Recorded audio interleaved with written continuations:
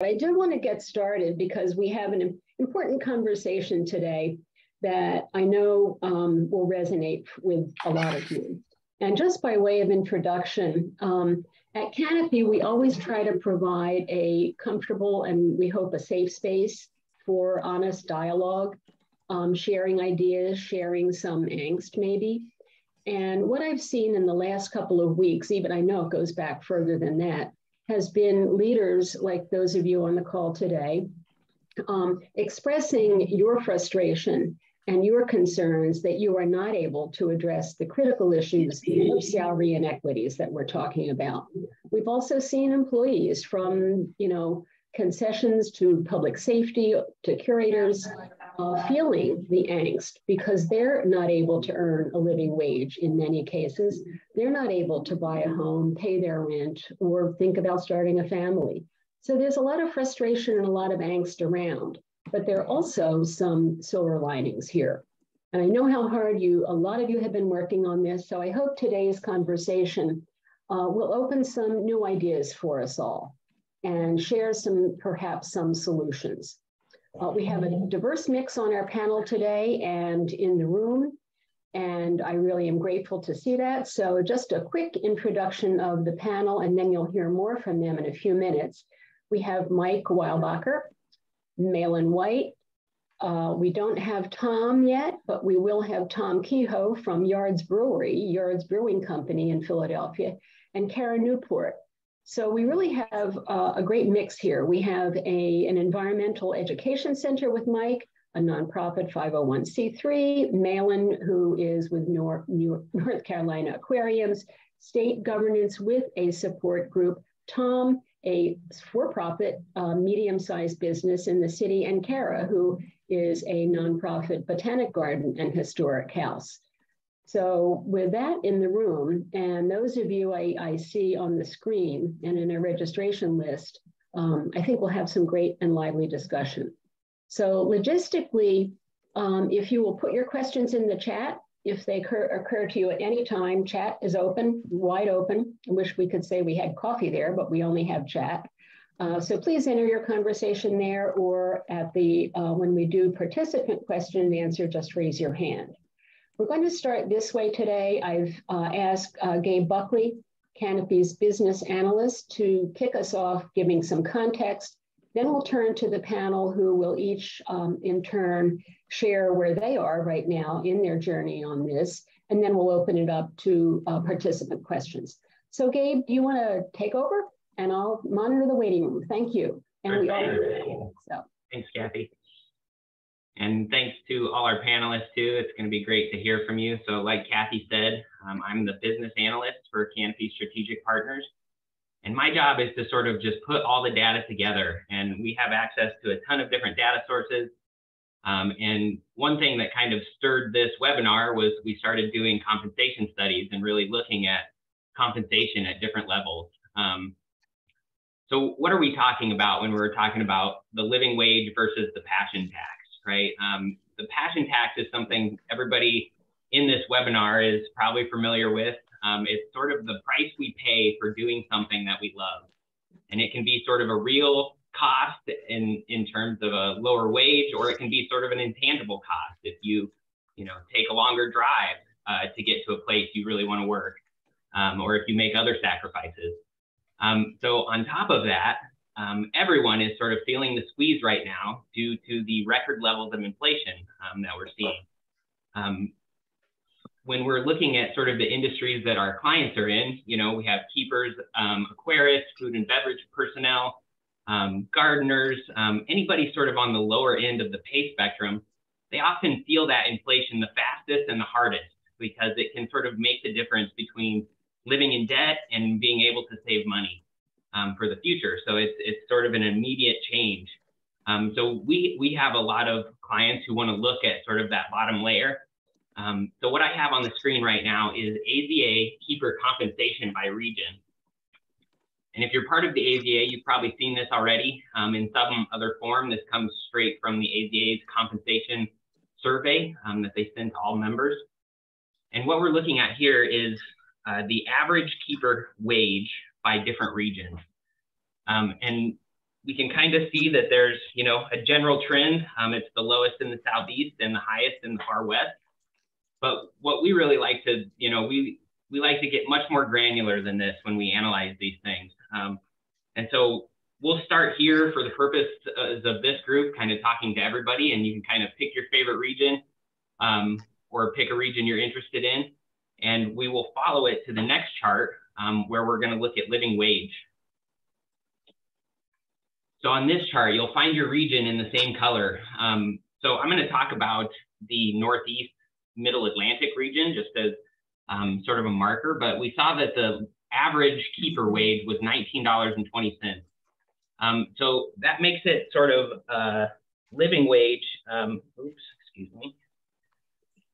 There we go.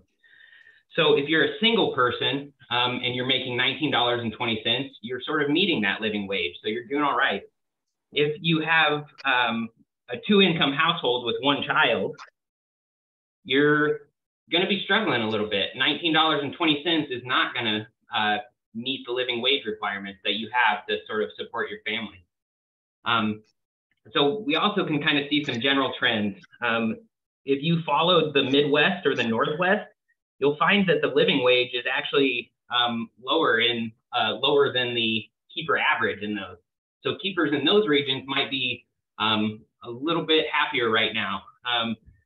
In the Southeast and Southwest, you'll find that the living wages are higher than the average.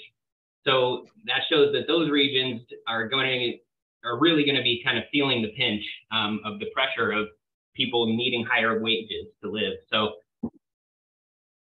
one final thought that, this is a single person or sort of a two-income, one-child household. But something else that we should consider is sort of a single parent model. Single parents have the costliest household model, and a third of all children live in single parent households. So when we're talking about sort of meeting our mission and being a part of the community, it's sort of bigger than just, what are we paying our employees? You're really tying back to the community. So this is something I've been very interested in for a long time, and I have a cool opportunity at Canopy to really get into it.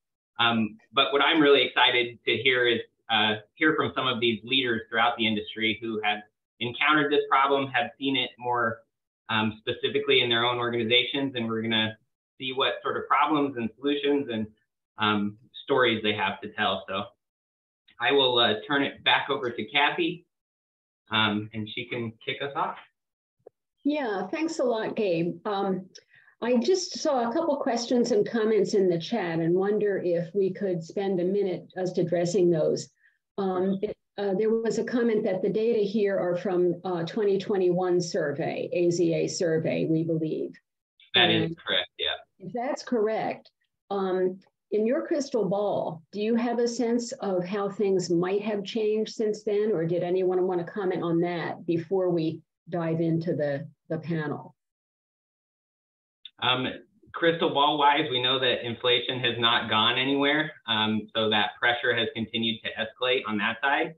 So if organizations have been rapidly adapting to that, the newer data from 2022 might show some significant increases.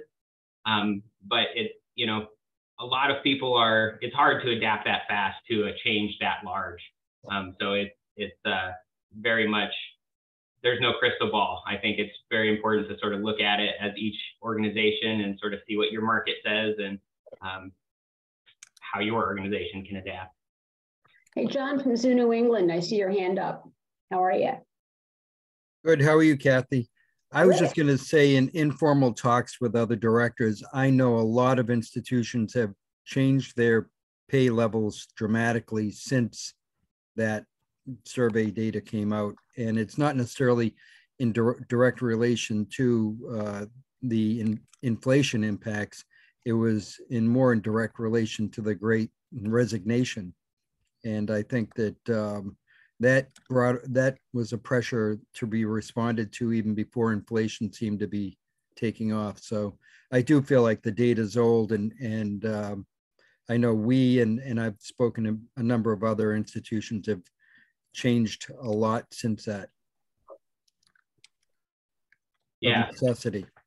Of course, yeah, and I think that brings up a good point too, is that this data is a little bit old, so it's not exactly what's happening now. What we're sort of looking more at is sort of the process of how do we address these, large scale, like you brought up, the Great Resignation, and sort of the blog article that spurred this whole webinar was one I wrote on the topic, where I do talk about the Great Resignation and sort of changes in workplace expectations. And so there's been a lot of compounding factors. So yeah, I hope that, our panelists sort of speak to that as well, about all the different changes that happen in wages. And I think we've experienced a lot of them very quickly in the last few years. So just kind of get some insights from them on what's been going on. So thank you, John. Yeah, and I just 2 points in response to that. I, understand that the data are a bit dated at this point, but I would guess and surmise that the relative nature of this hasn't shifted a whole lot. I would hope that, as you just indicated, John, that a number of people have been able to respond positively in the last couple of years, and the last year especially. The second piece is there is a more in-depth discussion of this in a newsletter piece, a blog piece that Gabe did on Canopy's website. So that explains some of those regional differences. There was a point about what states fall into these different regions. So there's a ton of more data there that talks about living wage, living costs, cost to buy a house, et cetera. So we decided not to go into all of that, but the data are available. Just check that out. I see we still are waiting for a couple panelists, but I think we should just get started here. And I just saw a comment. I want to call it, Curtis, thank you for joining us today. Curtis Bennett, the great renegotiation. That's a wonderful term. I like to think of that. So thank you for that post.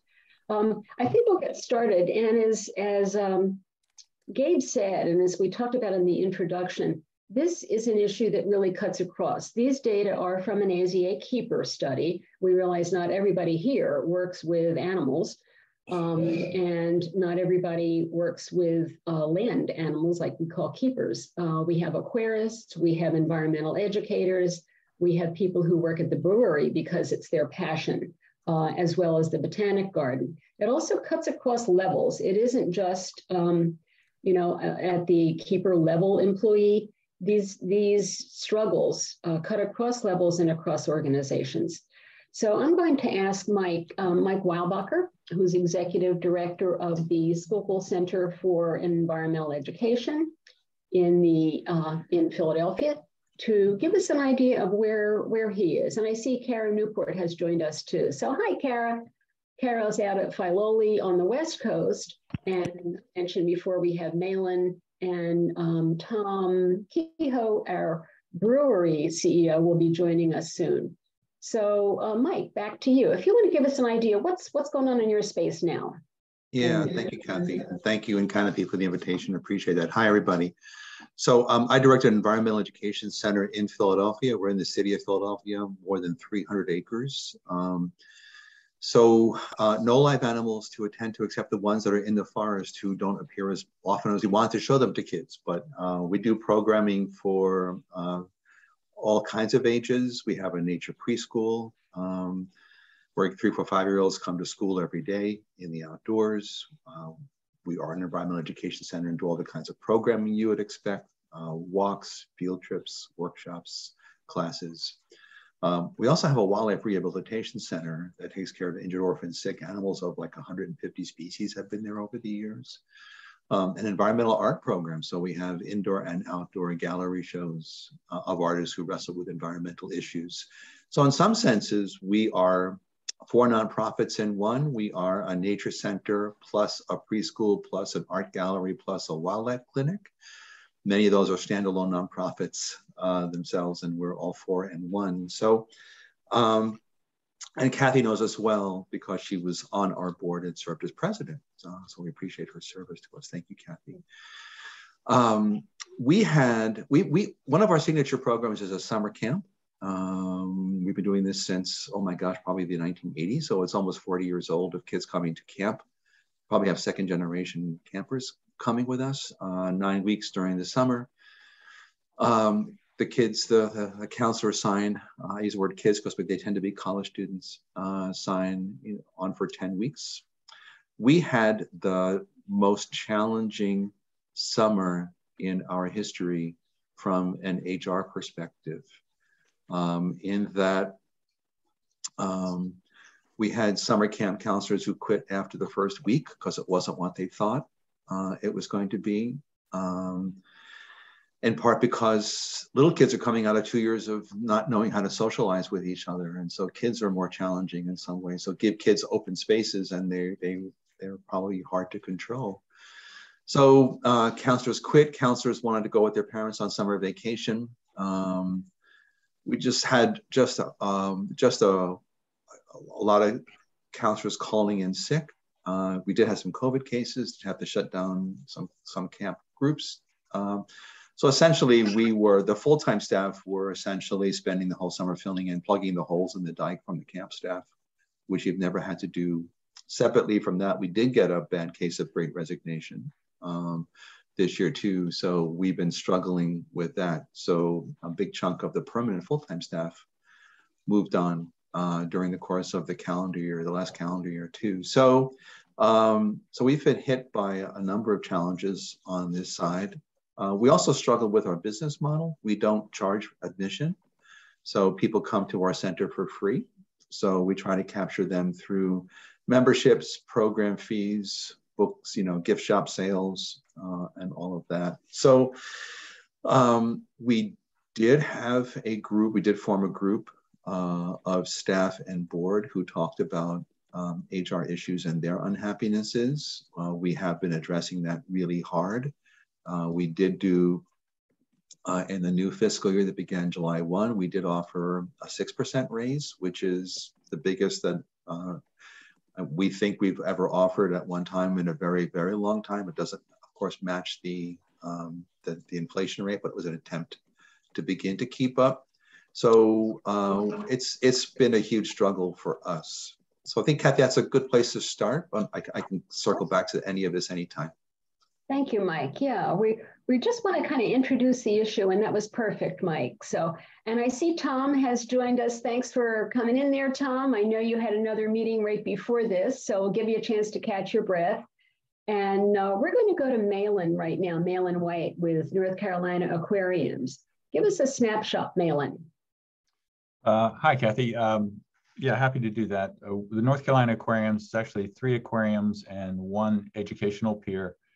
We're located along the coastline of North Carolina, and most people like to live on the coast, and that means the living wage is even higher. And so we've had to deal with that issue. We have 177 full-time employees among the different sites. Because we are a state-owned and run facility, our department is located in the state capital, Raleigh. That's where I am right now. So we're spread out, but the coastline definitely presents challenges for finding living accommodations. It's probably as bad as I've ever seen it here. We've even have experimented with renting some dorms that make them available to interns and new staff coming in, just as a means of getting them located to the area. Currently, our vacancies are high. We've got 11% vacancy right now, and that's been a challenge for us. I think one of the unexpected challenges that came up was when COVID hit. We had to shut down to the public for 6 months, so we had no revenue coming on. We were dependent upon state appropriations to keep us afloat, and that was successful. But when we reopened, we were directed to enforce a mask mandate, and became a very political issue. And our staff, which normally have never had to deal with this, people are happy to come to an aquarium. They're in very good moods, families, and all of a sudden we saw mask rage among our public when we were trying to enforce what we were directed to do. And so that put a lot of pressure on a lot of staff. We had some people leave because they didn't want the stress. They wanted a place that they enjoyed working at. And so that was a big challenge for us. The state, and I agree that I think the Great Resignation was more of a factor than inflation. Inflation is just now starting to add into the mix, and so we're seeing that the state was able to fund for permanent staff a 3% increase in wage, and they did a competitive study to try to adjust. They introduced a new pay plan. Unfortunately, one of the categories wasn't one that transferred easily amongst the other organizations in the categories in the country. And so what happened was it was underrated. And so that created actually a lot of ill will among staff who felt that they just weren't being appreciated when they saw how they went from a kind of highly positioned in our organization to a lower status. And so we're dealing with that right now. We were able to get a pay increase for our part-time staff, our temporary staff, and that it actually went across the department. We are a division in the Department of Natural and Cultural Resources, and so that was a good thing. But then inflation and all these other things went on top of it, so it's almost nullified that good bit of work that we were able to achieve. So we've working with the department, working with legislators. We've asked for money to help solve this. The legislatures have given us some money. We're redoing our budgets right now. We'll be going back and asking again. I think sometimes you have to hit them repeatedly before you can get some results on that. But our big challenge is that the money that we need to solve these problems is budgeted by law, and so we have to get the legislators to agree, and so that's been our big challenge. Thanks, Malin. We'll get back to you. Okay. Tom, I'm going to go to you now, and we've heard from Mike about the Schuylkill Center. We've heard from Malin about North Carolina Aquariums. What's going on at the brewery? And how do your issues fit here as trying to provide a living wage in what I understand is also a passion business? Gabe told me that, and we were talking about this. He said people work at breweries, whatever they do, because they have a passion. So tell me about it. Exactly. So, I mean, this came up almost a year ago. And what was happening, we had guys that work on the packaging line, work as brewers, and they absolutely love what they do. And they want to make this their full-time job or their life's kind of job and things like that. And, we didn't really see that as other than the culture of the brewery. We have beer there. So it's, it can be a fun environment, things like that. Sort of after work and things like that, and you get to meet people. I always talk about having a shift beer after work with the guy you're working with, and it kind of gets you to become friends, and you talk about issues because that's what you have in common. You're actually your work and what's going on. But what had happened, we start people out. We did start people out probably at about $12 an hour. Then we brought it up to 15. But these guys were like, it's not enough for them to really live on, and this is what they want to do with their life. And what had happened, we had some some union come in and be like, oh, well, we'll get you this much money and you'll be able to live this. And most of these guys are somewhere between 22 and 28 years old, and they don't really know what that means yet. And what happened, we told them, said, we don't think this is a good idea, and here's why.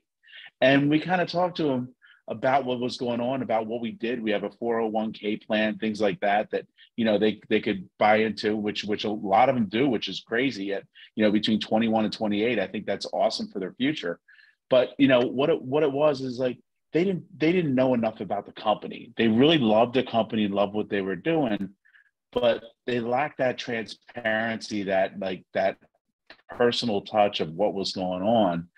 And we sat everybody down when this was happening and basically did an interview, found out what they liked about the company, what their goals were, did more than just the review at every 6 months or the end of the year for a raise or something like that. We actually asked, what they thought could make their job better, a little more in depth.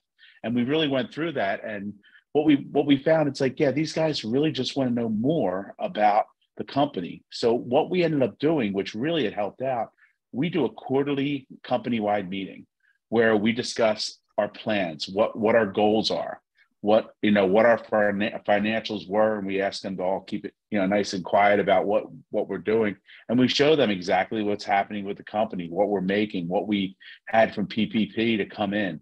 And I think they have a lot of questions. They learned about EBITDA and found out what that was all about, things like that. And it was really, eye-opening that they were like, and they really felt even more part of the company and they were more passionate. And I think, the wage and things like that, I think we understand where, their mindset was, and they wanted to make sure that they weren't going to be, taken advantage of, and knowing that, if we're doing well, they're going to do well too. And we showed that in the financials and how that's planned out and how that's worked. And it really, gave a nice solidarity to our group. We lost a few people during that process, and some of them were managers that were not a good fit that we didn't know about until we started doing those interviews. And once we, got all the, what we call the right people in the right seats, it really made sense. And we just have a so much better company right now because of it. And I'm not saying there's not going to be issues, but I think by having the transparency that we do, we're more open to have them come in and ask us questions like, hey, I wanted to find out more about this. And it really has worked for us. So, and oh, by the way, we have 150 employees, and, we make beer in Philadelphia. They make great beer in Philadelphia, I'll add. So, yeah, and that's something from a non-beer drinker. So, yeah, thank you very much. And just one note, since Tom is the kind of the non-attraction person here, Kara runs an attraction with the garden and the historic house, Mail and the aquarium, Mike with the nature center. Tom, on your website, you said that you and your team want to thank the people who make the world a better place, and that's part of your business values. So we really appreciate that. Those of us who work with animals and everything, obviously that's what we think, but thank you for doing that. I'm going to move over to Kara. We're going to get Kara to give us a snapshot of where she is, and then we're going to do some more Q&A. Thanks, Kara. How's everything in California? We're great this morning. We had a little rain, so then it goes wild here because it's been months. And I just want to comment that my background, I met Kathy at the Philadelphia Zoo a year or two ago, and so I love seeing all the Philadelphia people. And I came to California from North Carolina, so I was at Daniel Stowe Botanical Garden in Charlotte, North Carolina. So. Here at Filoli is a historic house and garden and nature preserve. We have 654 acres, about 85 employees, and we're about a $15 million operation. So a mid-sized organization.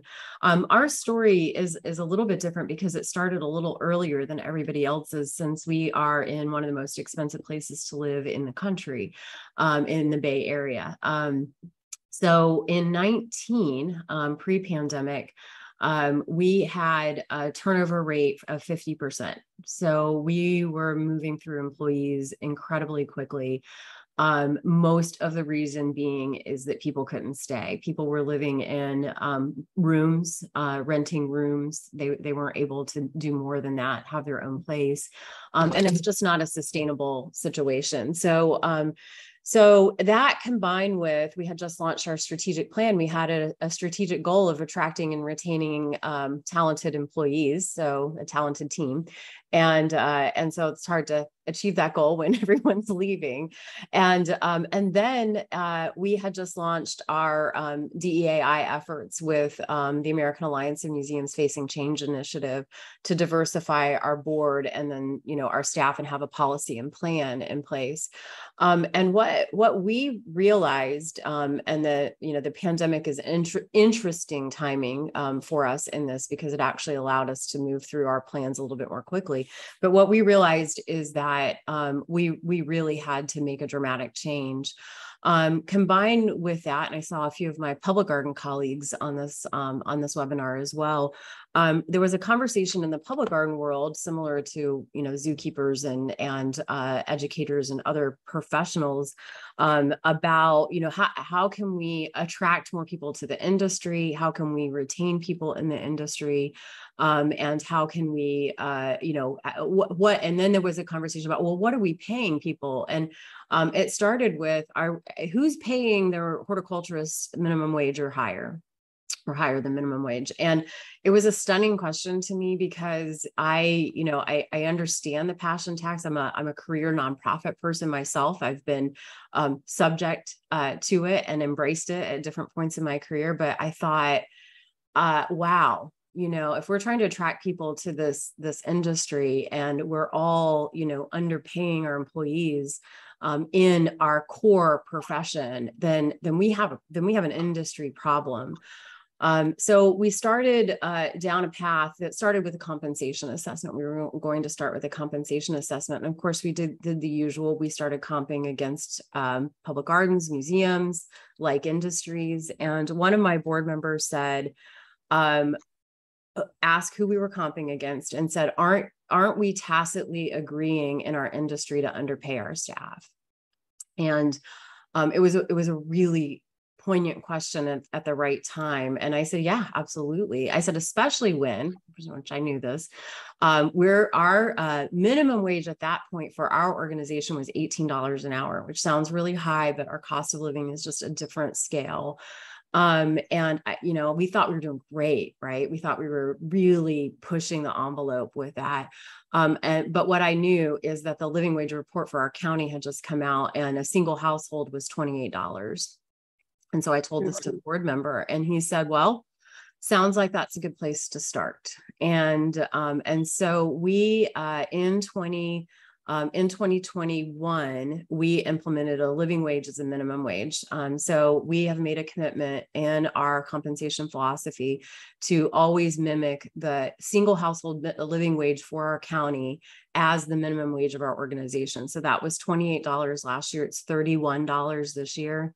And what it does is the living wage is reflective of inflation, right? You don't have to keep up with cost of living adjustments. You don't have to look at inflationary factors. You just keep up with the living wage. What does it cost to pay someone to live here? We had also talked about housing and things like that. And we realized that we can't do that. We should just pay people to be able to rent an apartment in our area. Like that's all we can do. And then this year we have taken our second step, which is ensuring that we're comping against all industries in our region. It's a regional compensation assessment instead of a national industry compensation assessment. And then we're paying everyone, their base rate is 50th percentile or higher. So in the course of 2 years, my lowest paid employees last year received, in 2021, received a 45% increase in their salary, and this year received a 12% increase in their salary. So it's a dramatic organizational change. The one thing I will add as a caveat is we did reduce our staff by 20% during the pandemic. And basically we didn't bring them all back.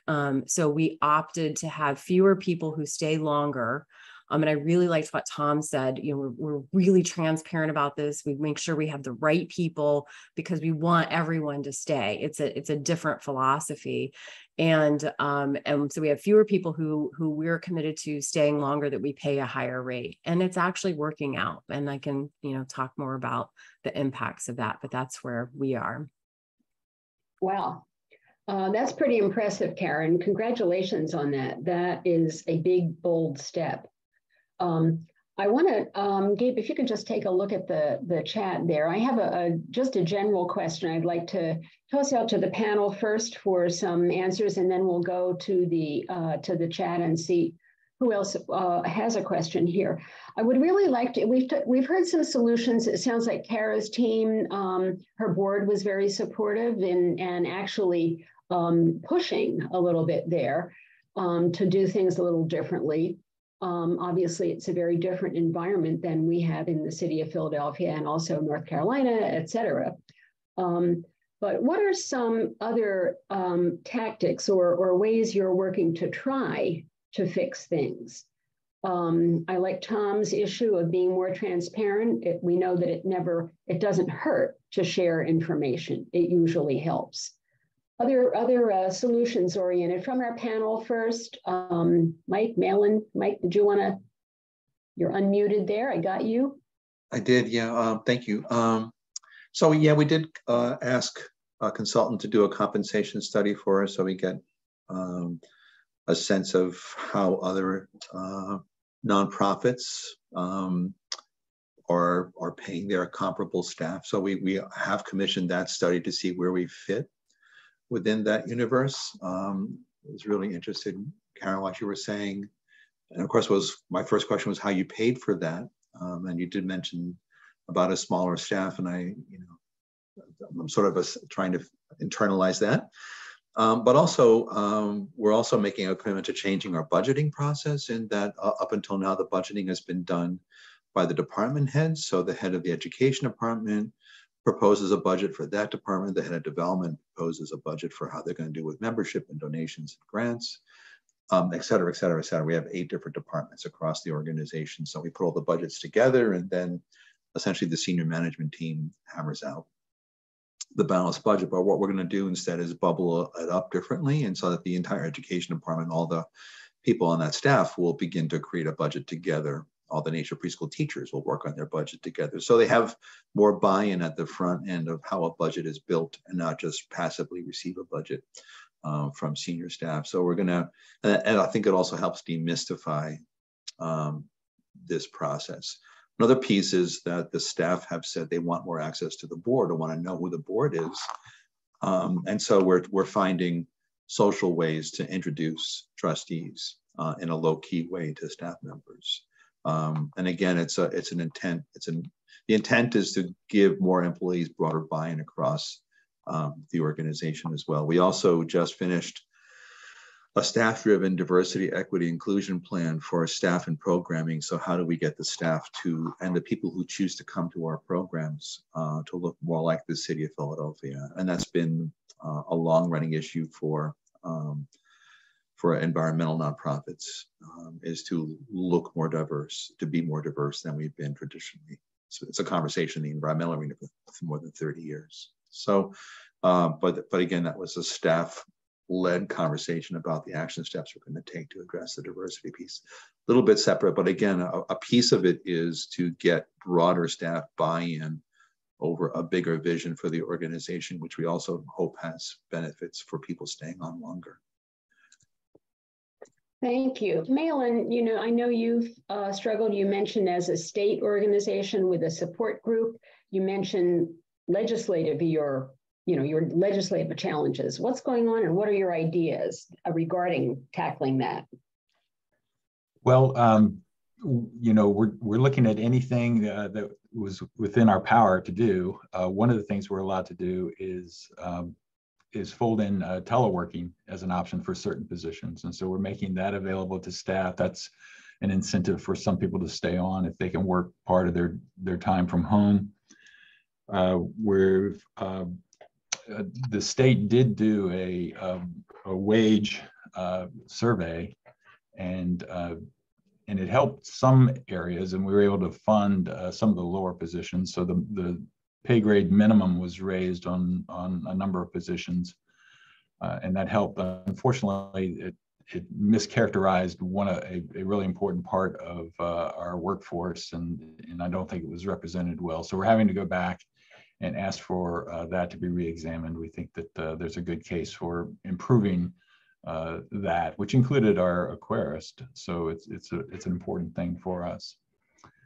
we're also working with our society, which is a nonprofit that if you're a state organization, fundraising is difficult because people pay taxes and they don't want to donate to the state on top of that. And so our society does a really good job of fundraising. So we're looking to them, and they're legally allowed to have a lobbyist. And so they're putting together a strategy for trying to educate our legislators about the value of our organization, and so that they'll recognize it. They've given a little bit, so I think the door is open. I mentioned that our vacancy rate is 11%.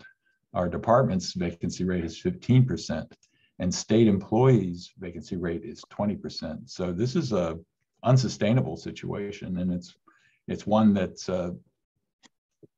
pretty broad. So I don't have to argue our position very strongly. I think people fundamentally understand the problem. So the trick is, how do we get the money in order to help solve this problem? So educating our legislators is one tactic. Also, we're looking at raising our ticket prices.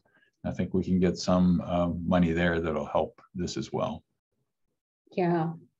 Kathy, can I add two comments to that? I think Malin hits on the point that the two things that we really did to make this happen. The one is we made a sacrifice in the beginning. We gave up a lot of those vacant positions in order to get the positions paid at a higher rate. And I think, that can be a strategy.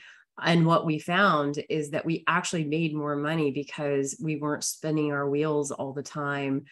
We had consistency of employment, within our marketing department, in our sales department, in our other departments. It was easier to generate the revenue, and then we did increase our ticket rates, which I think is in my opinion directly related, because we have to place a value on the things that we do in order to value our employees who do those things. So it's the value proposition cycle in all of this. I totally agree with what Kara just said about the value. If we don't value ourselves, the public won't either. Yeah. Other solutions, either from or baby steps. I realize this has been a problem that's been brewing. Excuse me, Tom. It's been brewing for a while, and we're not going to solve it overnight. But what kinds of baby steps, or in Kara's case, pretty dramatic steps, have the rest of you taken to start chipping away at this? And I'll go include our panel in that as well. Just raise a hand or give me a chat.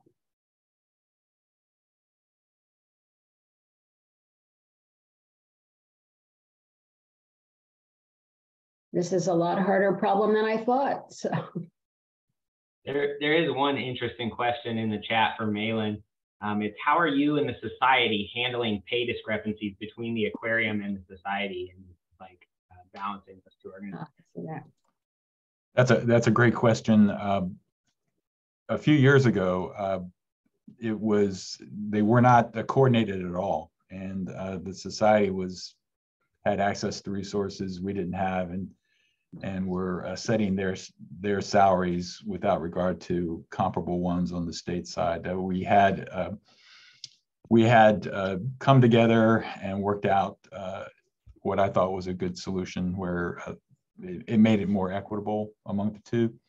However, with the decline in available labor to fund a lot of our temporary positions, the society runs our gift shops, so they have staff that they have to hire, and we found that they couldn't staff it, and so we agreed that the society could offer a higher wage in order to help staff the gift shops, and I used that as an argument to help increase the wages on the state side for our temporary employees, and it was a useful argument to have.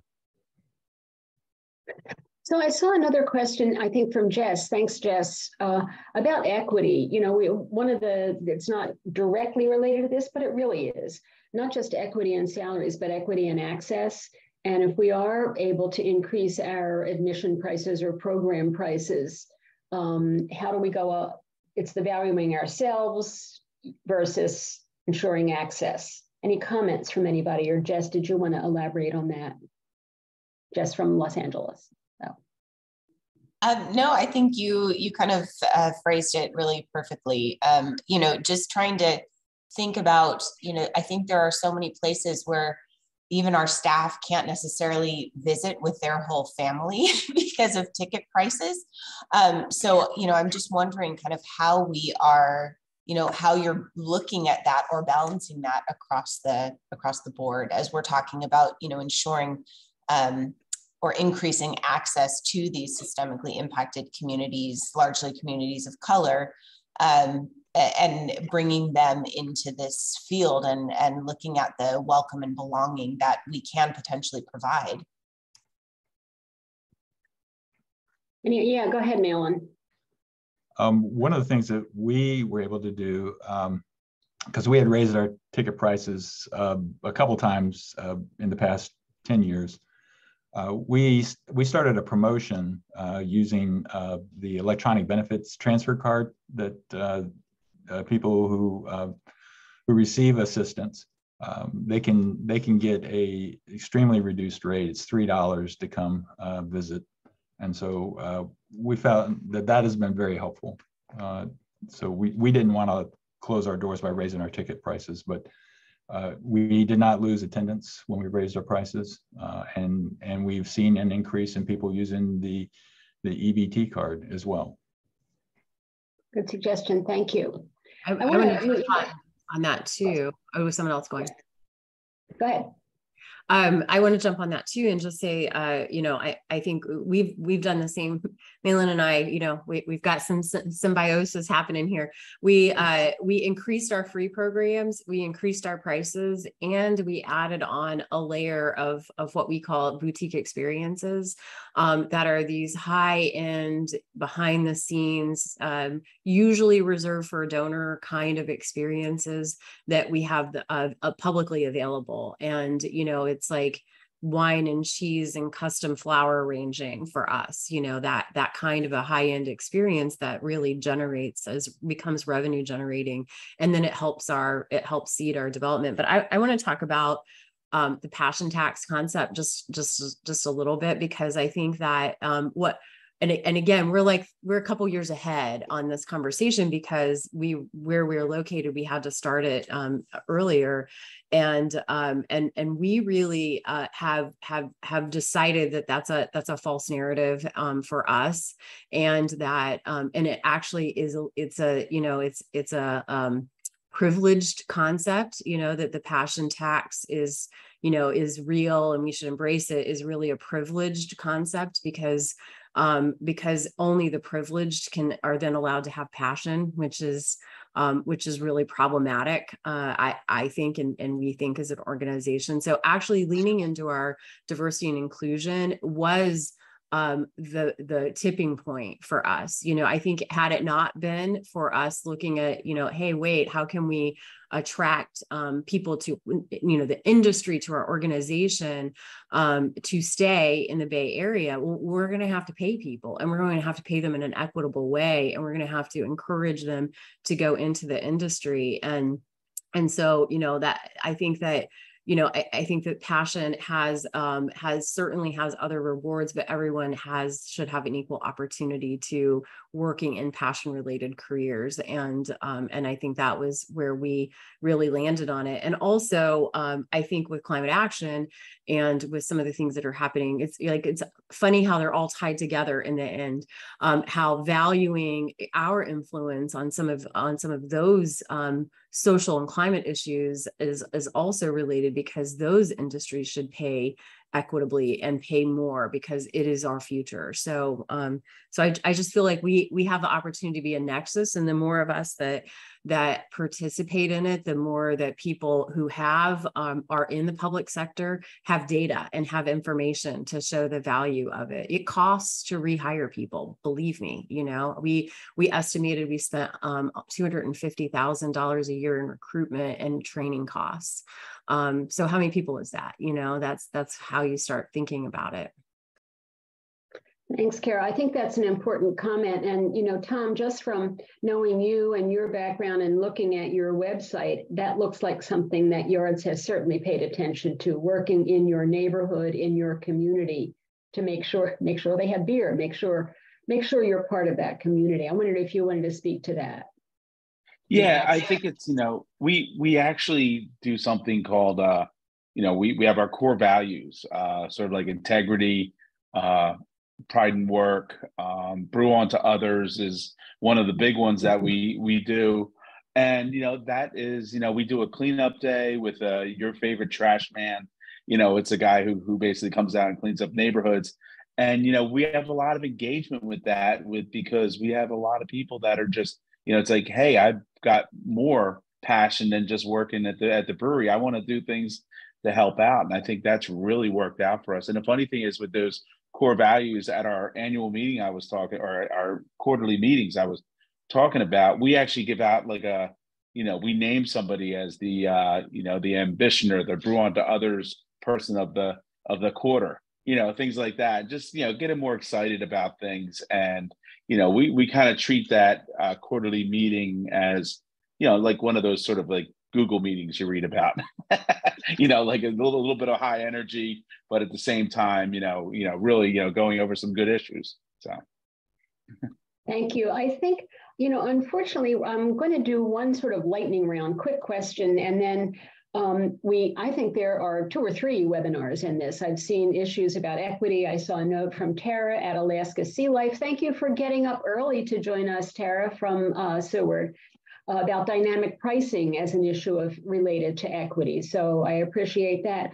I am going to ask our anyone in the room again is there a great resource that you have discovered in terms of a go-to website, your board, or anything that's helping you through this? Second part of that is, are there metrics we haven't talked about? Metrics, obviously, Kara's talked about attrition, we've talked about comp studies, we've talked about increasing, you know, what percentage can we pay, et cetera. Metrics and resources, a quick one here. John. Employee engagement surveys. Looking at our own data. Great, thank you. Others?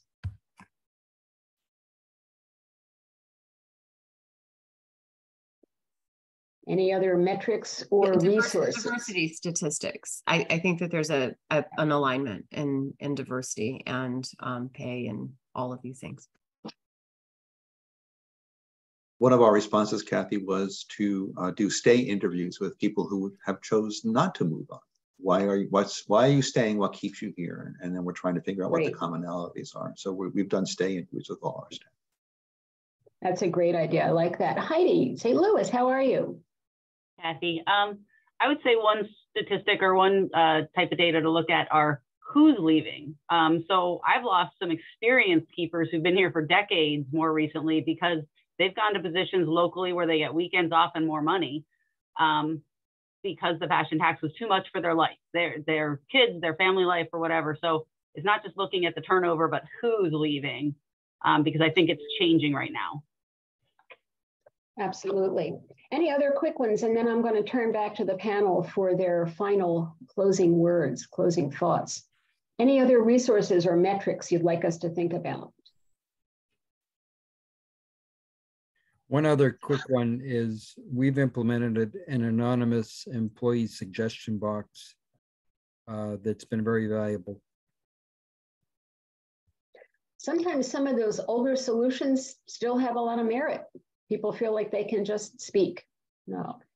Wouldn't it be wonderful, though, if we could create an environment where they thought they could speak? No. And it sounds like a couple of you have really made strides in this area in gaining transparency, which doesn't come without risks, I know. So let's go back to the panel for final wrap-up words, and please enter anything else in the chat, and we will be, we have recorded, we'll make that available along with our kind of takeaways. So Mike, final words. Yeah, one more piece that we did, we also went back to in-person staff meetings, just sort of trying to be post-Zoom. So I think this is all exacerbated by the pandemic at some level, that people don't know each other. People who work in the same organization don't know each other because they've only seen each other as Zoom tiles. But no, I appreciate the invitation, and I was hoping to find more answers. I got more questions, but this has been been so interesting to hear everybody else speak. I really appreciate it, and go Phillies. Yeah. Thank you. Malin, you can tell we kind of are Philadelphia loaded here. So Malin, how about you? Final words. One thing that we're sticking with, and this is going against what everybody else is saying right now, is the virtual meetings have helped us. We were spread across 4 different locations, 5 really in the state. And this is really the first time we've been able to get everybody together virtually. So we'll always have some form of virtual communication as a result of all of this. I think that's great. There's not one easy solution for all of us. So Tom, final thoughts. I think your employees' personalities really make up the personality of the company. And if you look at the employees' personalities, is that what you want the personality of the company to be?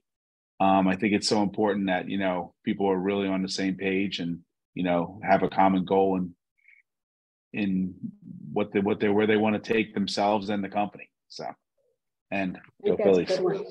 I see that. Thank you. Thanks very much. So Kara.